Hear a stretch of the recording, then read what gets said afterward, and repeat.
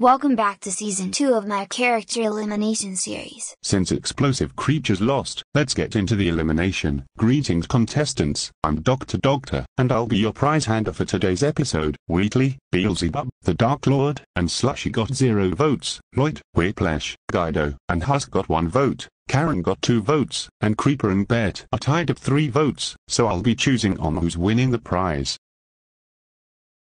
And the wheel landed on Creeper, so that means he wins the prize. He gets immunity the next time explosive creatures face against elimination. Now for the elimination votes. Everyone except the Dark Lord are safe at 0 votes, which means the Dark Lord is eliminated at 12 votes, added with 10 votes, making it 22 votes, due to his disadvantage. Wait, before you eliminate me, I have a word to say.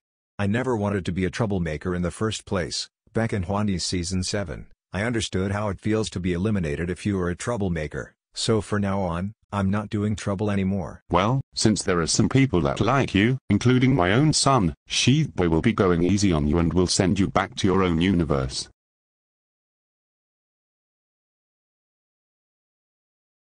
Alright contestants, your next challenge is to light up a light bulb with a lemon.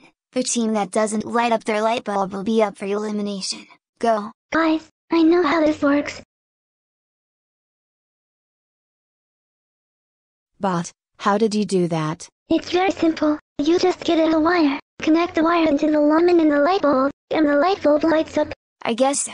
That means explosive creatures won, and mighty pink warriors are facing against elimination. Vote for anyone to be eliminated and to win the prize. Joseph has immunity, so you cannot vote for him to be eliminated. Voting ends in 20 hours.